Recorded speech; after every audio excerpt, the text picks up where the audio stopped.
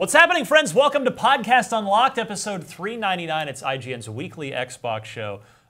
One last good roll in the studio. We're back. Yeah. I'm Ryan McCaffrey, Destin Legary to my right, Miranda Sanchez on the end. Miranda, why are we in the studio? Why would we do such a thing? If you haven't seen already, which you should watch if you can, we have a special guest. Yes. Rod Fergusson. Hey. Studio head at the Coalition, all things Gears of War, or just Gears. Gears. Let's specify I made that mistake a few times. I'm like, Gears War.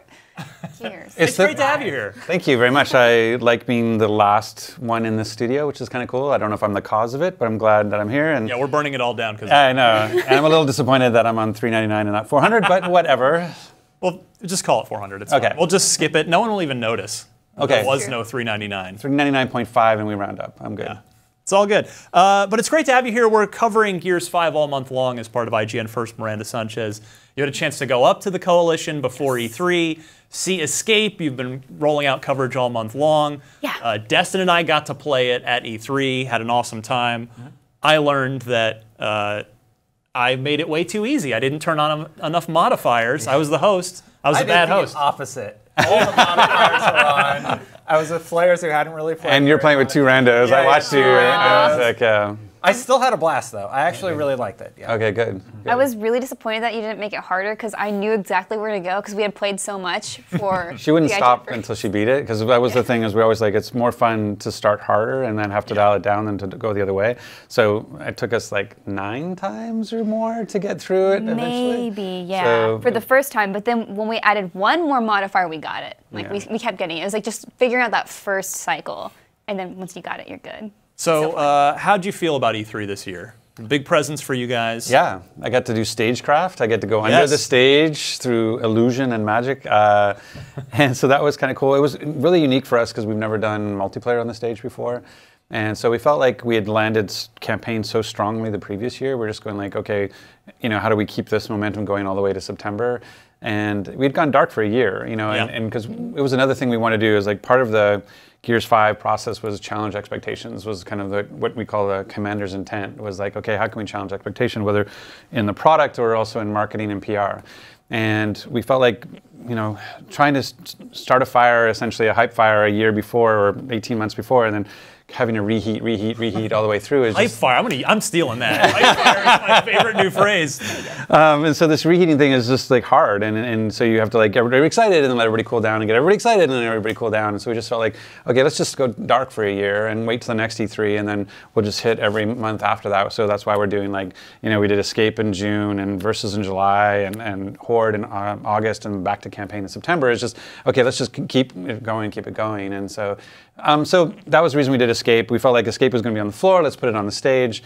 I thought it was great. Really great reception. I think some people wanted campaign. I was going to ask you about that. Yeah, I just wasn't aware that people kind of treated E3 as like 6 minutes on stage and not the whole week, because we felt like we had a lot to talk about, and we did gameplay after the briefing. We did gameplay, you know, through Miranda's piece, and we had lots of ways of talking about it. People were like, "But in your 6 minutes, I didn't see this." Yeah, I'm like, I mean, we talked about that here. Like, we thought you guys did a tremendous job of sort of pulling the, you know, showing a new thing last year while also giving people the single player they want in the form of, you know, you did the little switcheroo with Gears Pop. Right. And like, oh my God, what is this? Oh, thank God. Okay, Gears 5, there is a proper Gears scheme here too, in addition to this other new thing. Right.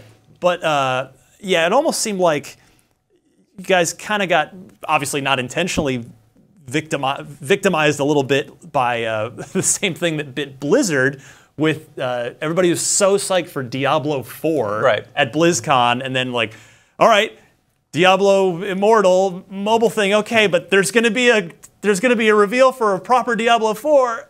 Oh, it didn't happen, and then everybody gets real mad. So, you know, in hindsight, do you think maybe you would have shown maybe a little bit of campaign, or? No, I think I believe in what we did, and I think as we play it over the week, like once people got over the 6 minute thing, because like in 6 minutes, trying to show like just let's play Escape for 20 minutes in the 6 minute window doesn't make sense. And if you trying to show campaign in 6 minutes, it's gonna be someone taking cover and shooting, and like you have to find like really differential things to move the needle, which gets really hard in that time slot. So that was the reason we like called our shot, essentially. The reason we said, hey, hey, I know this might be a little bit frustrating to you because I'm only talking about Escape, but we're going to talk about this, we're going to talk about Versus in July and Horde, and let you know what the scope of the product is and let you know when we're going to talk about it. So if you're impatient now, just give it time. So in September, we'll throw the campaign in the hyperwave. Real quick. Nice, right? exactly. Stoke that hype fire.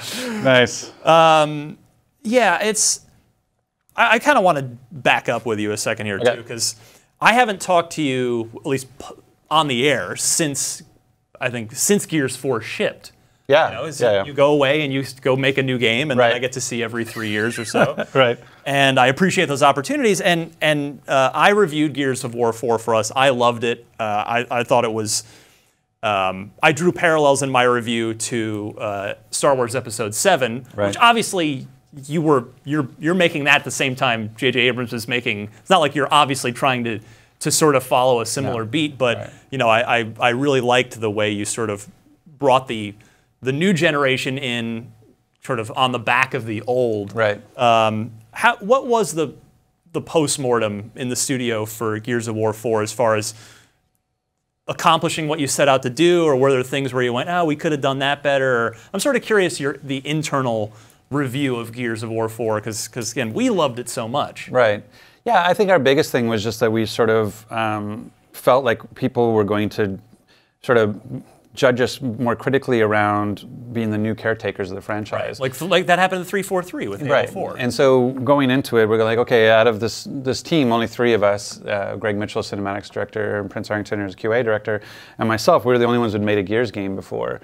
And so we felt like, okay, everybody's going to be looking to us going like, I don't know if I trust these guys, so we better see something that we recognize as Gears. And so when we went in, and we purposely were like, because we'd have a bunch of people who never made it before. We'd be like, here, you've never seen this in a Gears game before. Like, let's go super vertical and all this stuff, right? And we were just like, hey, how about we do Gears, like, let's do Gears right first. Yeah. And so but when I started doing press, as we're getting close to the end and getting ready to ship, as I started doing press to get the hype fire going, it became very apparent to me that people were not having those questions. They were just like, yeah, like, and it's like, okay, that's cool, but now tell us about this thing. And I was like, oh crap, like I was expecting a lot more, like prove us that you can do it. And so I think in retrospect, I think we probably could have pushed the envelope more in terms of where we could have gone with it. If Gears had stayed with Epic, and I was still at Epic, and we were doing now, okay, here's like the 5th version at Epic, I think naturally you would have saw a lot more changes, because you would say like, okay, we see your path and you want to change a lot of stuff. But when you give it to a new studio who's trying to prove themselves, it's kind of hard to go like, no, it's first person, and everybody's like, what the hell, you don't even know what you're doing, right? Like, so that was probably one of the things that we looked at it most, and that's why that's why I said my commander's intent for 5 was challenge expectations. Okay, what are the things we can do? Because I always talk about this, I've said this before in other discussions around sequels are about sort of managing the betrayal of expectations, right? And Absolutely. So if you don't betray it enough, they go like, well, this is the same game. Why am I buying a new version when it's the same game? And if I betray you too much, then you go like, well, this is not even Gears. Like, why would I even buy this? It's not even the same franchise. So somewhere in the middle lies enough betrayal, but not too much that you get what we call surprise and delight. Like if we go like, oh, I didn't even know I wanted that. Yeah. And so you get there. And so I feel like that's what we've been pushing with Challenge Expectation is how can we play with the formula and how can we make the game feel more contemporary and try new things that have never been seen in Gears before, but not go so far people go like, well, now that's a Halo game, or now that's a Call of Duty game, or whatever. Like we still treating true to Gears, and that's really what we're doing with 5. And the other thing was just what you saw is the realization when we were kind of done, and I've used this discussion before too, like Mad Max Fury Road was really Furiosa's story, and Mad Max was the facilitator of her story. And kind of looking back and going like, that's what we did with 4, was that it was really Kate's story and about saving her mom, and JD was there to facilitate it. And so that was part of the, this organic process to go like, you know what, it's actually more impactful to live the story than to watch the story. So rather than being JD watching Kate go through a bunch of stuff, why not be Kate and go through it yourself? And so that was where, again, why we made a change in 5. Go ahead, Dustin. I can really respect that you want to stay true to the heart of Gears, but I'm also curious if anyone's ever done any experimentation. Your game design designers, did you ever add like a jetpack? And then you're just like, no, like that's fun, but we cannot do that. Yeah, even just like your comment about verticality was just very funny. It's like, what? I just want to get John DiMaggio on that. Yeah, we tried a bunch of different things, and some things stick and some things don't. And that was one of the things that when we first were developing at the very beginning, as we were going from 4 to 5, we had some bunch of prototypes, and basically I went away for Christmas break, and when we came back, I was like, there's this thing that's really stuck with me now over the last 3 weeks. That this is the reason I'm really excited to come back and get back at this, is because of this thing. And so that helped push the game in a slightly different direction. And so it's that kind of stuff that kind of also keeps you energized creatively. It's like, oh, we're going to take this in a different way, and we'll see how people react to it. You mentioned taking on the mantle, and then I mentioned 343, and it made me think. Do you talk to anybody at 343 when you're doing Gears 4? No, they don't allow communication at all. Yes, yeah, I'm sort of curious because they went through. I've said this publicly, and I very much mean it. I think 343 got an unfair rap from the community in general. I thought Halo 4 was a better game than a lot of people gave credit for, just because they weren't Bungie. Sure. So were you able to kind of see that and talk to Bonnie and the team at all about that kind of thing? Yeah, absolutely. I mean, we have a lot of friends at 343 and talk to them about because part of it is franchise management. Yeah. And that was one of the things that they felt, and that to help support the decision we were doing with 4, which is do it right before you do it different. And that was what they had to do as well, as they were trying to be like, okay, we can make a Halo game before we go and make it crazy. And so that was sort of part of the thing. It was like, when we believed in that strategy, and I still think in the hindsight, I still think it probably was the right strategy, that if we were going to mess up in any way, the best way to mess up is make something that's true and loyal to what it is you're building. And so I think it was the right thing, because it gives us now permission to go and do different things. Absolutely. So now, Gears 5. Yes. I think it was after E3 last year when you unveiled the game, you and I had a brief Twitter exchange about the name. Right. And so I thought, that was so long ago, most people probably either forgot it or never saw it. Why drop the of war? I mean, I'm genuinely curious. You talk about franchise management, and you've got probably SEO on Gears of War. You've got familiarity. Is that an easy decision? Do marketing people push back on you? How many sign-offs? I'm genuinely curious about this. Yeah, so it started back at Gears 4. And because we were switching from 1, 2, and 3 and Judgment as part of the main franchise and going to sort of the next Gears of War, the next generation, I wanted it to be Gears 4 then. And if you actually look at the E3 imagery of the poster of JD, where it doesn't show his face, it's just the armor, and the tease poster for E3 that year was just Gears 4. I remember that. And that was me trying to get my way. I was like, I want it to be Gears 4. And they were like, I don't know. So we said, oh, well, at least try it with the tease image. And then when push came to shove, the discussion with marketing was, actually, I think on the box we want to keep it Gears of War. And so I lost that particular fight in that moment. And so I was like, okay, that makes sense. I understand why we're doing that. Does that go up to Aaron Greenberg? No.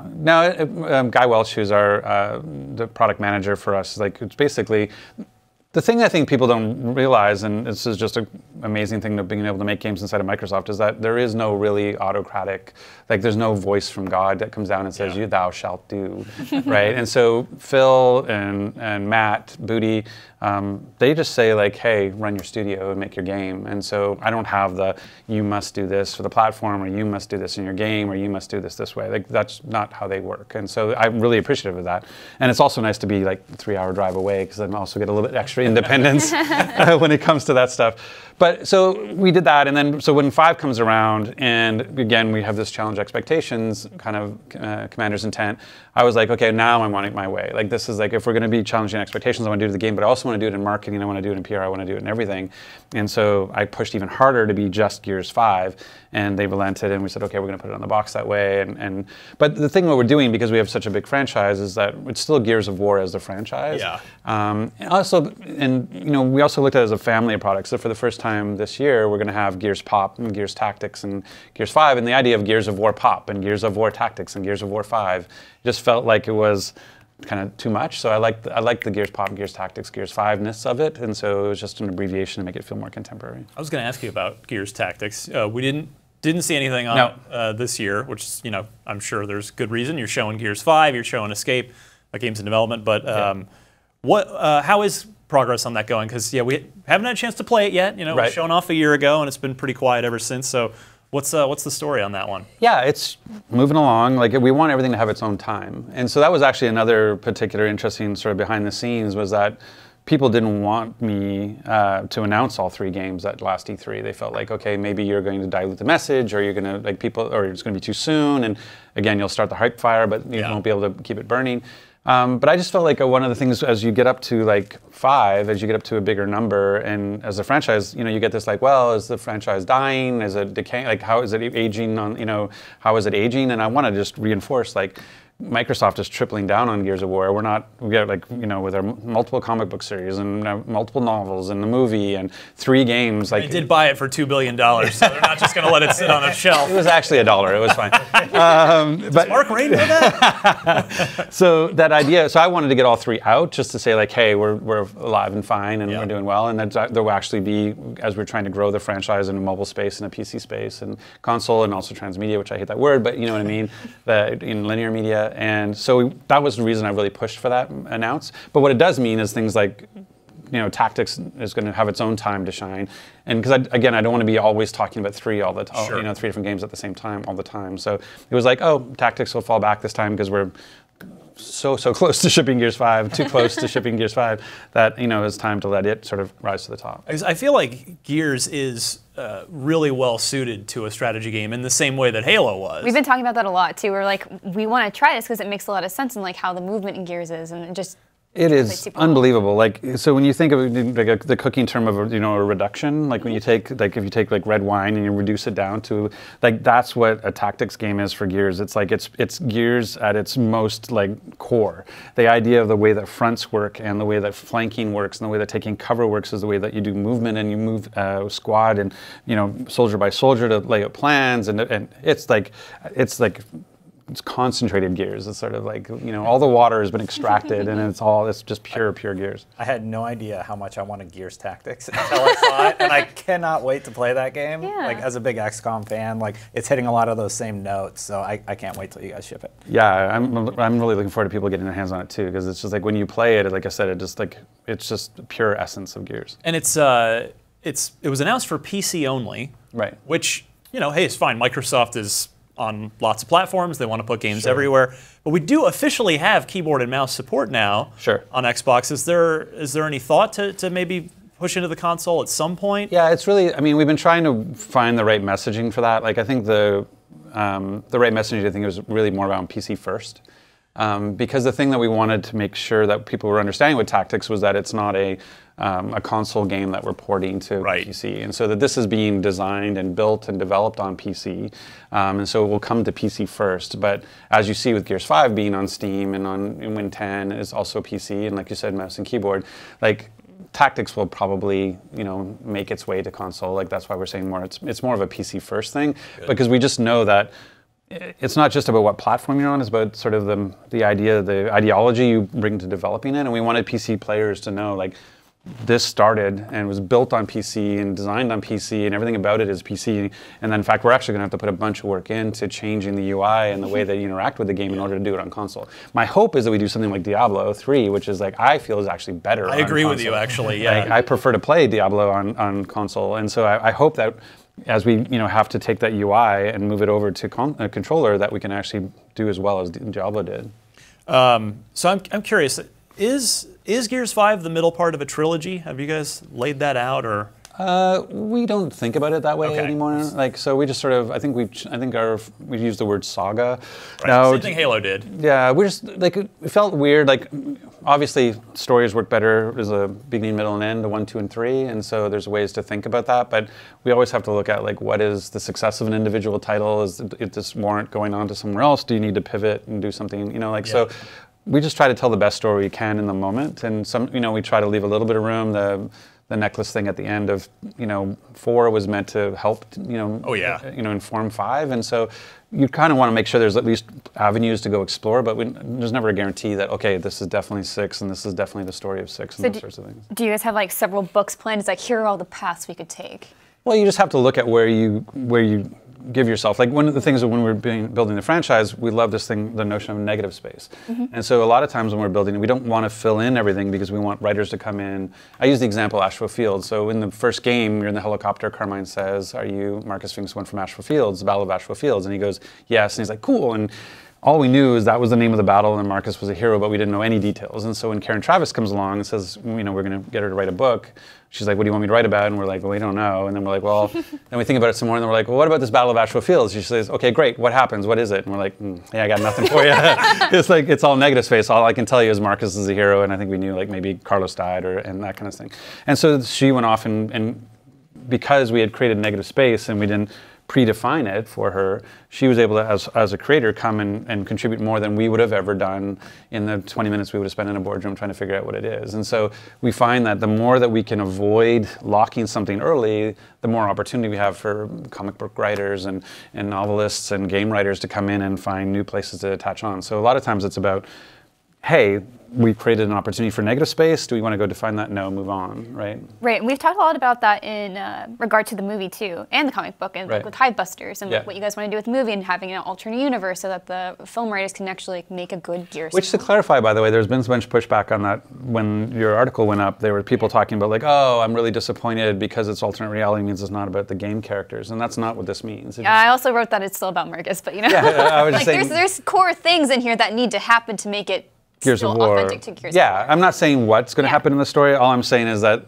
we are not, by saying it's alternate reality, I'm not saying it doesn't have game characters in it. I'm just saying that it's not in the game canon. Something that happens in the movie doesn't affect the games, and something that happens in the games doesn't affect the movie. Yeah. Right? So either way, but it doesn't mean that Marcus isn't in the movie. So I'd be remiss if I didn't ask you while you're sitting here in front of the camera. Dave Bautista has publicly, repeatedly lobbied. He wants that role. He wants to be in that movie. Right. I know you're saying you're trusting the filmmakers to do their thing. Yeah. How much say do you have? How much influence do you have? And does he have your support? Yeah, I think Dave is great. I think Dave would be awesome in that role. Unfortunately, I don't have casting control of what we do with that and whether we have the character that he would play. But yeah, I think it's awesome. The fact that there's somebody like that is passionate about that role in the franchise is really exciting to us. And so, yeah, it's going to be interesting. Do you have a dream cast? Like if you could pick anybody? Sega console from several years ago. I do have a dream cast. Samba de L'Amigo. I still have the maracas. Yeah, I mean, there's stuff that. But what's interesting to me is when you talk to the movie producers, and I won't name names, but they were talking about like, oh, this person reached out once they heard that we were making a movie, and this person, people you wouldn't think of, would go like, oh, hey, if you're making that movie, I want to kind of talk to you about it, and it would be like, oh, that's surprising. Like, so there's a bunch of people out there that know about Gears that maybe you wouldn't necessarily think know about Sylvester Stallone. Gears. is Marcus Phoenix. Yeah. He could be Hoffman. Okay. Could be good. There you go. I don't think that's a compliment to Sylvester Stallone. That's making him a little older than you want him to be. But he's like 70-something. He's doing old Rambo right now. That is true. Yeah. So I think there's one of the things I said to Miranda, and I really mean, is that it has to be a good movie first and a Gears movie second. I think that's one of the places where video game movies make the mistake, is they try to be so true to fan service and so true to what the game is that they kind of lose the notion that it actually has to be a really good story and with really good characters. And so that's one of the things we're really pushing on, is like, hey, and you know, we've gone through some cycles with writers and getting the right treatment, and now and on the script and stuff, is like finding like, let's make it a good story, and then and it's easy to kind of make that a really good war story become a Gears story, and that's kind of what we're trying to do. So there is a version of a script right now? We're working on it, yeah. Nice. That's awesome. Ryan Gosling. Oh my gosh, sign me up. I mean, I'm signed up already. Yeah, Barrett. He could be Barrett, that'd be good. That'd be good. So then, is there an arc narratively, to bring it back to the game, past Gears 5 then? At this point? Well, I mean, there is. You always have to kind of be forward-looking. You're not going to paint yourself into a corner and be like, oh crap, we don't have anywhere to go. So again, in terms of the creating negative space, we've created, as we laid out this story in working with Tom Bissell, our writer, like we've laid out opportunities. And so as we look to the future, and so if this is received well, then we can say like, okay, where do we want to take that? You know, and so there's negative space out there to explore. For sure. 4 focused was on JD, 5 is Kate. Is 6 going to be a Dell game? It's an interesting thought. I mean, you know. It's a good logical conclusion. Yeah. On that note, by the way, Yeah. if you ever kill Marcus Phoenix, you will never be invited back here ever again. Yeah, there's like all caps on this meeting. It's all caps. You'd better not, Rod. You better not, Rod. Yeah, John has said the same thing to me. So, yeah, I was we were at doing a recording session with John, and he just sort of reached over and he's like, so if you kill me, you've got to give me some time because I have house payments I got to make. And I was like, okay, John, got that. I have a 7-year-old daughter. He is in so many cartoons that I just like, she just puts stuff on and I'm like, wait, oh, that's John DiMaggio. I can tell. Yeah, even the Rada Rada guy. Did you ever watch that the cooking the show? What's the name? It's a cartoon. I know that one. Yeah, there's this cartoon that is it's all food. I can't remember the name of the cartoon. Anyway, but he's this rock guy, and he doesn't say anything except Rada Rada. He just goes Rada Rada Rada Rada. Actually, I think I know what you're talking about, but I forget the name. Yeah, exactly. He got $18 million for that role. Well, his newest thing is like Disenchantment on Netflix, right? Where he's the king, but you can pick up little things. But the same thing with Fred Tatasciore, like because Fred is everywhere. He's the voice of the Hulk in all the movies and all this stuff, and so you just sort of I start cluing into like, wait, is that Fred? Like I think I hear Fred, so it's kind of funny. Was John able to get through the my effing tomatoes line in one take, or because I was cracking up? I love that so much. You mean the Easter egg? No, what is it, the first act of the game in Gears 4? Yeah, but there's an Easter egg because there's a whole. You're talking about his rant? Because there's the two things where. Yeah, where he's like my effing tomatoes. Yeah, that was just that's the normal. That's an outtake. Like that's not a. Oh really? So good. So he does it all the time, and there's times that I missed ones out of 4, which we were trying to go back because we record so many times. They're trying to find all the little outtakes because when there's a downtime when we're picking takes or we're working on something, he'll just talk, right? And so he did a whole. He stays in character while he does that. Well, he just entertains. It's just, and so John will just entertain you, and so he did a whole. He started doing Dear Diary, and it was just like, and so over the course of like multiple sessions, he would just have Marcus going like, Dear Diary, today, because he was just alone as a hermit. He was just like, today I watered the tomato. Like, I was trying to get those things like collected, and we never actually did. But the one we got was his explosion one, which is just like he just goes off sometimes in character, and the whole thing about shooting the tomatoes, where he's like, because he breaks the fourth wall because there's no Home Depot out here, and you're like, okay, there's certain things you can't say on Sarah, and that's one of the things we always have to, because you tell actors that they can ad-lib. We always encourage the actors to bring stuff to their character, but a lot of them want to say like Jesus, right? They go like, oh, Jesus Christ, and you're like, okay, on Sarah we'd have there's no Jesus, like that's not a good one. Or even like an older one of our old Hoffman actor will sometimes, or Dizzy they'll use Merry Christmas as a swear, like Merry Christmas, and you're like, no Christmas on Sarah, like that's not a good one, So it's funny things where you have to like, hey, like that's a little too earth like based, so your ad lib, we have to find another ad lib. Do they have holidays on Sarah? They do have holidays, I believe. Yeah, that was one of the. Yeah. Well, that was one of the things we have to go. That's not. That's not really a holiday. It's an occasion. It is occasion. Yeah. Yeah. Is that one of the blank spaces we can fill out soon? Yeah, exactly. Holidays on Sarah. The holiday calendar. Yeah. Do they have a photo album? He's like, the different holidays on Sarah. Yeah, no, but it's stuff like that where you have to go like, because we say like things like, God damn it is one of the things that people say all the time. So we always have to go like, okay, there's no the God, but there are gods, or there is a God-like thing. You got to lay all that stuff out, right? You do. I'd say like, okay, what's in bounds, what's out of bounds, right? In terms of what you can say, and so it's been interesting. And even when we're working with the novel writer. You'll start using earth animals and things like that, and it was actually kind of funny because it's actually how I named the new pistol, actually, because I don't think Cliff had a process. Like now that I'm doing it, like now that I'm the one naming stuff, like I come to it like going like, I want a method. There should be a method to the madness. Like, hey, how does one go and name a vehicle? How does one go and name a weapon, right? And so I'm trying, but then as I started to look, to the past to inform the future, I'd go like, none of this makes sense. Like, this just doesn't make sense. I don't understand, like, why is the vehicle called an armadillo? Like, that's an earth animal. Why would we do that? And then he's like, and the tank's called a centaur, which is a mythological creature. And then the pistol's called a gorgon, which is another mythological creature. Like, this doesn't make, and so as you try to apply rules to inform the new ones, I would be like, I don't think Cliff had rules when he was making this stuff up. So when we get to, so now we're getting close to shipping, and we haven't named the machine pistol that we have in the game. And So I was like, okay, well, like, we were searching and searching for a name, and I was like, okay, well, apparently, like, mythological things are in bounds, like, for some reason. I still don't know why, but apparently they are. So let me, like, so if it's a machine pistol, let me just see if there's what's a mythological machine? So I go search this, mythological machine, and you find out there's this clockwork kind of guardian called the Talus, and the Talus is this machine that would roam around the island and stuff. And I'm like, okay, Talus is kind of interesting. And then we go like, but the Talus is also known as a Talon. And I was like, well, the talon is perfect because the arc of the pistol looks like it's a claw, or is a talon. And so we were just like, oh, this works really well. And so by going through machine into Greek mythology, back into like animal, we were called it now the talon pistol, which so all because I was like, why do we use mythology? I don't know, but we'll stick with it. It's made part of the holidays. Yeah, exactly, exactly. You mentioned Cliff. Obviously, he's seemingly happily retired now out of the industry. But he still obviously cares about Gears. Do you check in with him at all from time to time? No, he's enjoying life in North Carolina. Good for him. Busy shipping. So yeah, no. I mean, I see an occasional tweet from him, but it's not.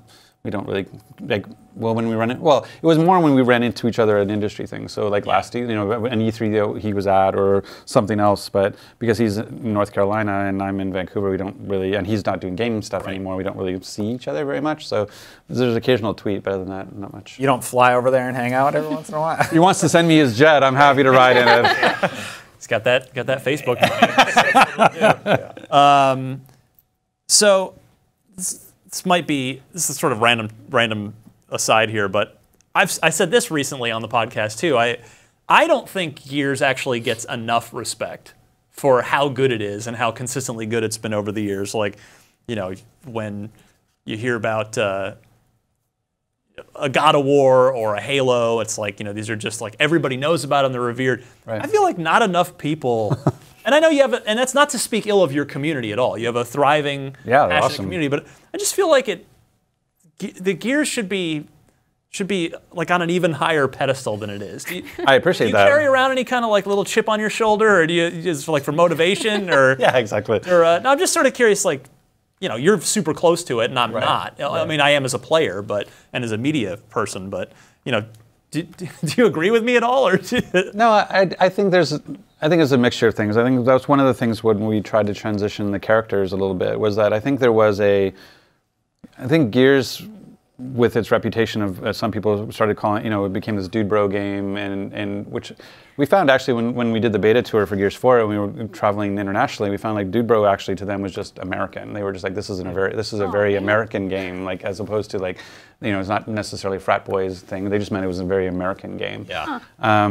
But so the notion of like, I think it was one of those things that was kind of easy to take shots at because of the way that we do certain things. We can be cheesy at times, and we can be. That's one of the things I love about our franchise, is that we go from comic book humor and action to make you cry at the death of the euthanization of a character's wife. You know what I mean? Like it's so like not many franchises have that sort of within their wheelhouse that their permission to go there, and we do.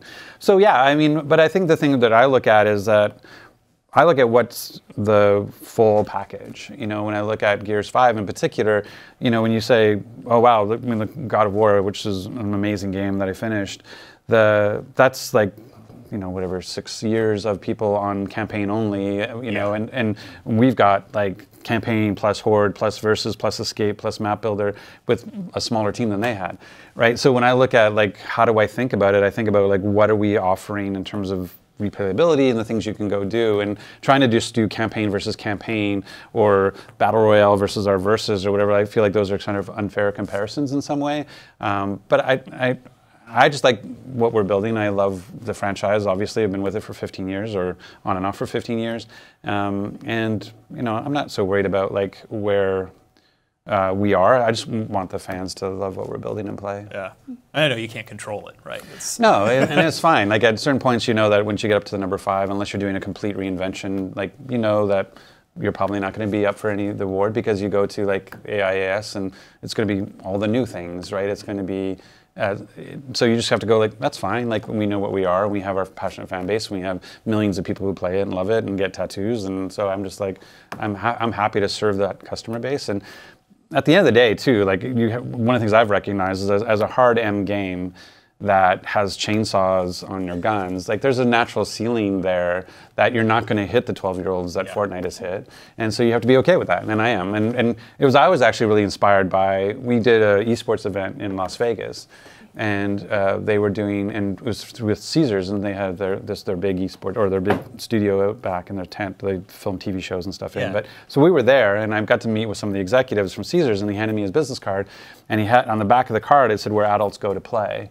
And I kind of felt like that's maybe a great way to think about how I think about the Gears franchise. That like it's more about this is an adults game, and I'm not so worried about trying to chase the 12-year-olds. You know? So when you're done with Fortnite and you're when you turn 18, come on over. When you turn 18, come to Gears of War. I rolled to play Gears when I was 18 years old for the very first time. Escape. So you're not here for your health. You're here to sell a video game. You're talking about Escape mode right now. Yes. Where'd the idea for Escape come from? Escape actually came from a prototype that we were working on in Gears 4. And so it was something we knew kind of going in, even when we were doing Gears 4, it was like, how do we take what's great about Horde and flip it on its head? And so Horde is, it's 5 people. It's kind of like a raid in Destiny. I'm trying to keep it relevant to you. Oh, yeah. It's sort of one of these ideas, like a jetpack. Yeah, exactly. So it's sort of like a raid. It can take multiple hours. It's very defensive focused. And we were just feeling like that, is there a way to kind of, whatever says, like, hey, I'm about to go out for dinner. Like, I got dinner in an hour, but why don't we just do a quick Horde before we, you know what I mean? So it's like one of those things you tend to have to settle in on a Saturday kind of thing for the most part. And a lot of people love it, and I'm one of them. But we're like, is there a way to make a bite-sized version of that? And that's what we started working down that path in 4, and just because it was our first time making Gears, and we kind of had to focus on the core, we decided to table it. And so when we came to 5, that was one of the first things we fired back up. And then so it was just that, put it back in the hyperwave. Put it back in the hyperwave. And you're going to make that survive somehow.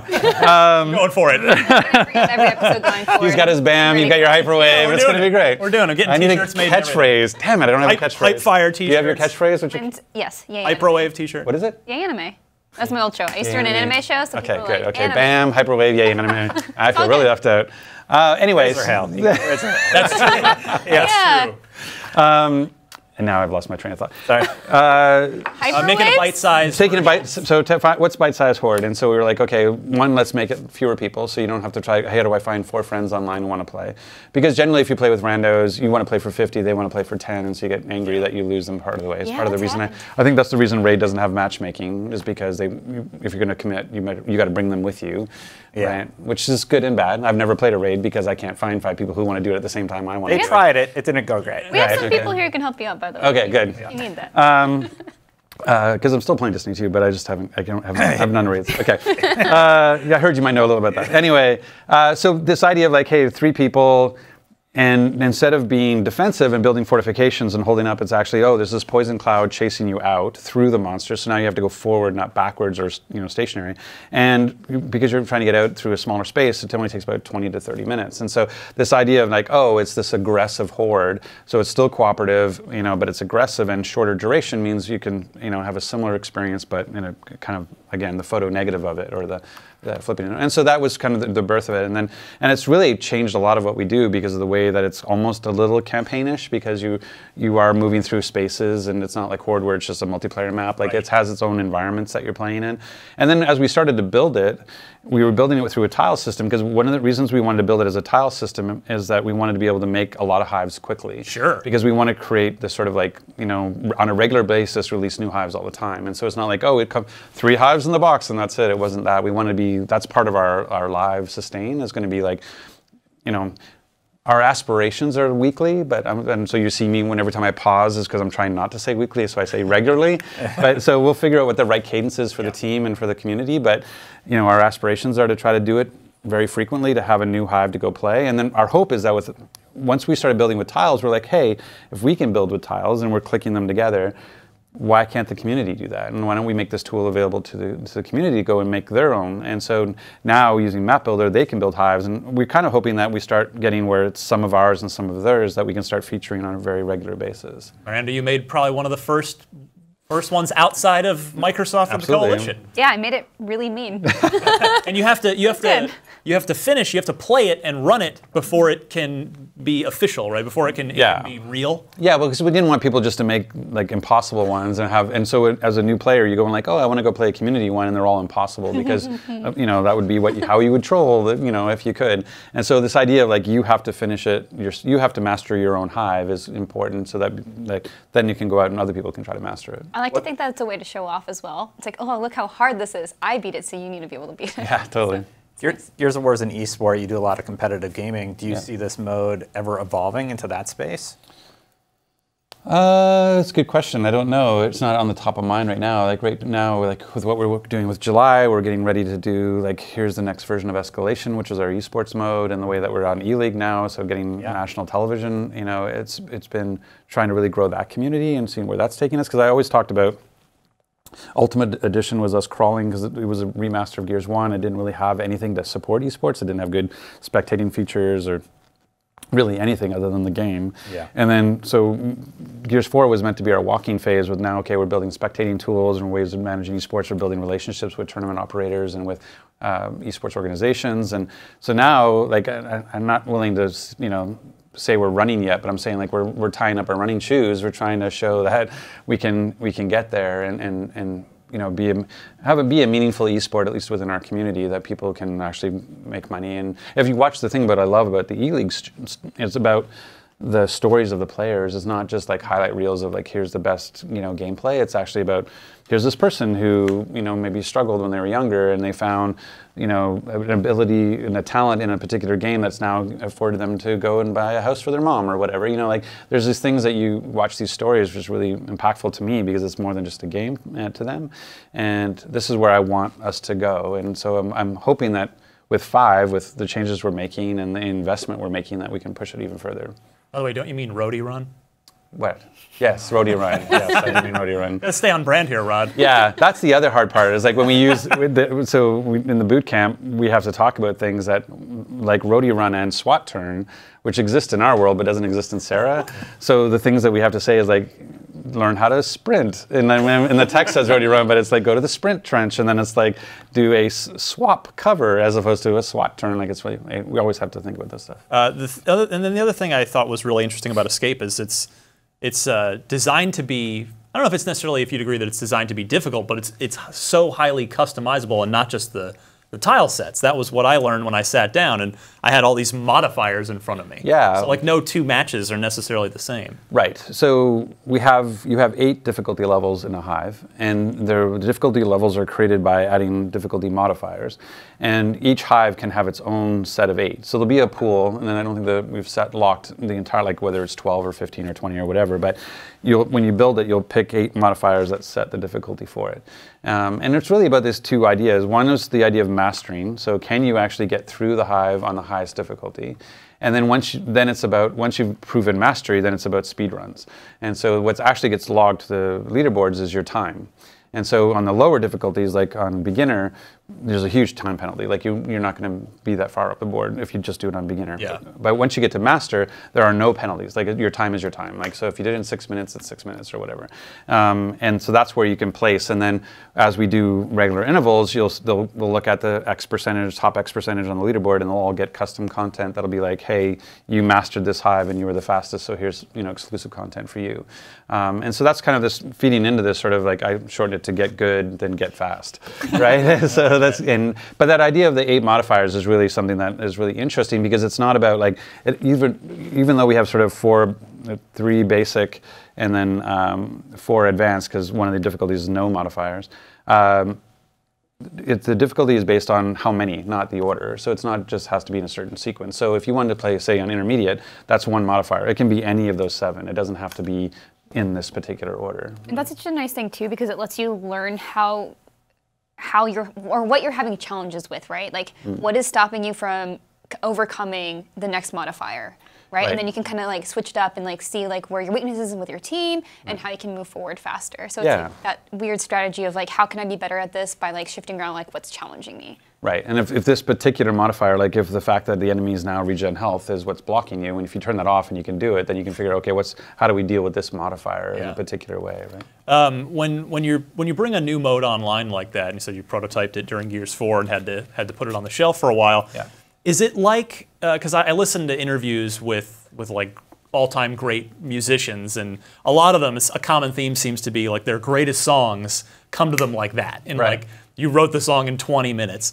Does a mode, like a new cool mode like that, come together real fast, and you know, like you just know, wow, we've got something here, or is the process more of just an iterative thing to get it from an idea to a really super fun thing? I think you get both. I don't think, because it's prototyping, a lot of it's iteration, and so especially when you're dealing with progression systems, where that's even harder because now you're dealing with an in-game economy in terms of like experience points, and if I'm giving you skill cards that you're earning, what rate of the skill cards being earned, so that'll change how quickly you can move up through the modifiers, and so finding getting the nugget of an idea can come pretty quickly, but then the way that you actually successfully ship it takes a much longer period of time. You're sitting here again in front of a camera. Yes. So we have to talk about Project Scarlett. Do we? I don't know that we do. No, in all seriousness, I'm sort of curious. You know, in 2017, I guess, or maybe 2016, I don't know. Whenever after Project Scorpio became a publicly announced thing, you came on our E3 live show after Gears 4 had shipped, or maybe it was the year it was shipping. I don't quite recall, but and you'd said right then and there, like, yeah, we'll support this thing. Right. We'll do an update to take advantage of it. So, you know, Gears 5 is out 2019, holiday 2020 for Project Scarlett. Can we expect a similar level of support for Gears 5 in holiday 2020 on the new console? Right. Really focused on Gears 5 right now, on what we have in terms of Xbox One X and One S and One regular, the Xbox One family of devices, and so that's really what we're focused on right now. I think there's stuff as first party. You could probably make some suppositions about what we would not do, but I think it's too early to talk about that now. Because that's one of the things I really focused on. Is like, okay, September 6th/10th is coming up super fast, and I want, I'm hyper-focused, and the team's hyper-focused on this right now, so it'd be too early to talk about it. You were clearly trained on that one. Good job, PR team back there. Had them prepared for that one. A couple more for you before we got to we'll let you go here in a few minutes. But, you kind of touched on the Microsoft studio culture earlier, and that's something that we've heard a lot about over the last year from Microsoft hey, we're acquiring studios, we're starting new studios, we want to let everybody just be themselves and do their thing. I talked to Matt Booty about that at E3. So, I would be remiss if I didn't ask you, yes, you're the Gears studio, but could there come a time, whether it's after this sort of natural arc of Gears wraps up, if that's after this game or the next game or the one after that, but, would you guys be able to and be interested in doing a new IP, maybe in addition to Gears at some point? Is that something that could be in your studio's roadmap, or is it, hey, you sign on to work at the Coalition, we're all Gears all the time? It's a terrible answer, but it's just a never say never thing, right? I think we're the Coalition, and we wanted to brand ourselves around the franchise because we were looking at like Turn 10, and we were looking at 343 and going, okay, these are dedicated studios to a dedicated franchise. And so we are very dedicated to the Gears of War franchise, but that's not to say we won't do other things. I think when I signed on in 2014, I had no idea we were going to do a pop-based mobile game, right? And so I think as we look beyond, one of the things about keeping key creative talent is you potentially want to go and do other things creatively. So, but right now it is all Gears all the time. And the fact that we're able to go to all the different places with comic books and novels, movies, and 3 different games, it's a lot. So I don't like the idea of like, hey, I laugh, and I enjoy the passion, but I laugh when people go like, so you're going to remaster Gears 2? And I'm like, really busy right now. Like I really appreciate your love for Gears 2, and I love Gears 2 as well, but I just don't have the time right now. So well, I do like hearing that you're at least leaving the door open, and you could have sat here and said, "Oh yeah, no, we're the Gears studio, and that's all we're ever going to do." So I think you hit on it as gamers, we sit here and go, I mean, we're not developers, but we go, man, it even if you sign on to it, it must be a little creatively stressful at times to just know you're only making the same franchise all the time. So just to even hear you say like, yeah, the door is open, never say never, that's nice to hear. Yeah, I think there's pros and cons. I think one of the things that if you find with designers is that constraints are helpful. And so I think if you hand somebody a blank page and say, what would you do? And you have no fandom, nobody knows about it, nobody cares about it, and you don't know what you're starting with, versus, hey, here's a franchise with millions of fans, and all that means is that here's some of the rules. Like that actually can help propel you to do even more interesting stuff. So to me, what I'd rather do than trying to pivot and do something different is to try to find a way to take all that creativity and put it into Gears and somehow stay true to it while finding things like Gears Pop and Gears Tactics, and even within the main game, what can we do that could still feel like part of the Gears franchise but is interesting and creative. Fair enough. Last question I have for you is, speaking of the new studios, all the new acquisitions from Microsoft, I know you've had studio head summits. There are pictures on social media from E3 of all of you at dinner. No party like first party. Yeah, pick who is the most fun new studio head to hang out with. Pick a favorite. You have to. They're all. No, you got to pick someone. Well, I mean, the obvious one would be say Schaefer, right? Well, that's where I thought you might say. He's right down the street. He's literally like 3 blocks from here. Yeah, Tim's great. But they're all great. Actually, when I announced that I was taking over Xbox Game Studios because Matt Booty had died due to Snatcher attack, which by the way went way bigger than I expected because Phil retweeted it, and I didn't know he was going to do that. And I didn't know that when people have alerts on Twitter, they get only the first sentence of the tweet. So everybody from So everybody from Phil's Twitter account saw, "I regret to inform you of the passing of Matt Booty," and I got a bunch of like, "Not cool, dude." And I'm like, I didn't know Phil was going to retweet this. It's a photo. It's a goof. Yeah, exactly. Joke. But the great thing about that particular moment is Brian Fargo, the studio head of In Exile, was really quick to tweet like, "I look forward to serving our new Overlord, Gears Viking." And I was like, "This is sweet." And of course, then Matt went after him. We're like, "What the hell, dude? I wasn't like dead for like 10 minutes. You're already pledging allegiance." Body's not even cold. Yeah, exactly. So then he started pulling the Jon Snow, and he was back from the dead. And I said, "I still have dragons." Brian Fargo. He's a keeper. All right. So before we're going to do, we're running out of time, but let's play a little trivia game. Listeners send in trivia every week, and it's totally for fun. We keep track all year, and then a fan makes a trophy out of an old Xbox peripheral. Nice. So Destin's got 2 of those trophies on his desk. Yep. I think Brandon Tyrell's got the other one, so this is like our 4th year doing it. So you're playing just for fun here. Of course. Well, you're welcome to come back every single week. Yeah, no. When I listen to you guys, I generally get it wrong. So I figure I probably will do the same here. What's weird about this is I actually picked this for last week's show, and we ran out of time, and it is serendipitously perfect for this because it's a Gears question. Oh, God. So you're going to go last. Okay, but if I get it wrong, it's going to be really embarrassing. Really embarrassing. Yeah. Zach Shipley, thank you for sending your question. And his gamer tag, if you'd like to make a friend on Xbox Live, a new friend, Fake Trout, all one word. Or Gears Viking, by the way, all one word. Just saying. I could be your friend, too. Friend him as well.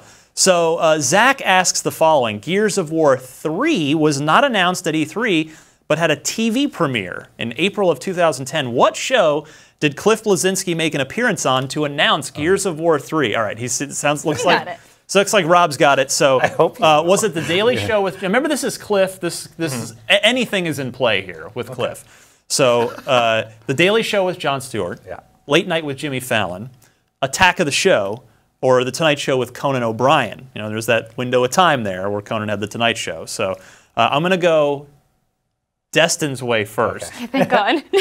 I'm so bad at this. I'm like, every time we do these with dates, I'm like, okay, how old was I? What was I watching? What happened then? I'm going to say see Attack of the Show. 2010, was Jon Stewart still doing the Daily Fix? And had Jimmy Fallon started? It's kind of a gray area in my memory. But you just jumbled everything into one. I know Conan O'Brien was still going or getting kicked off of his show at that time, but I'll say see Attack of the Show. All right. Yeah. Miranda, you have an idea on this one?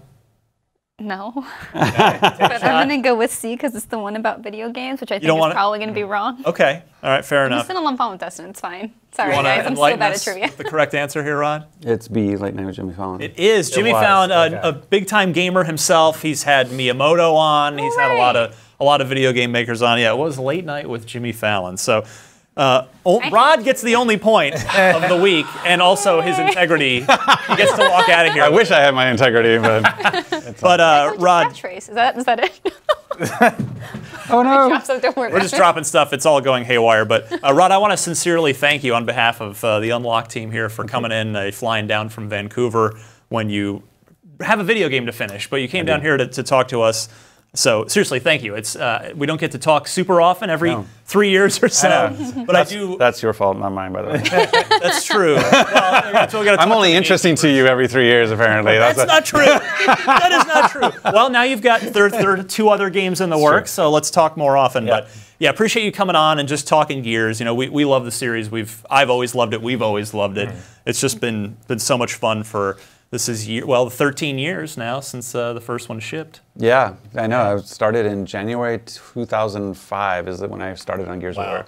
So we're coming up to 15 years. It's going to be crazy. So thanks so much for coming in. September 10th is the release date for Gears 5. If you pre-order or you play the first week from September 6th to the 16th, you'll get the Terminator character pack.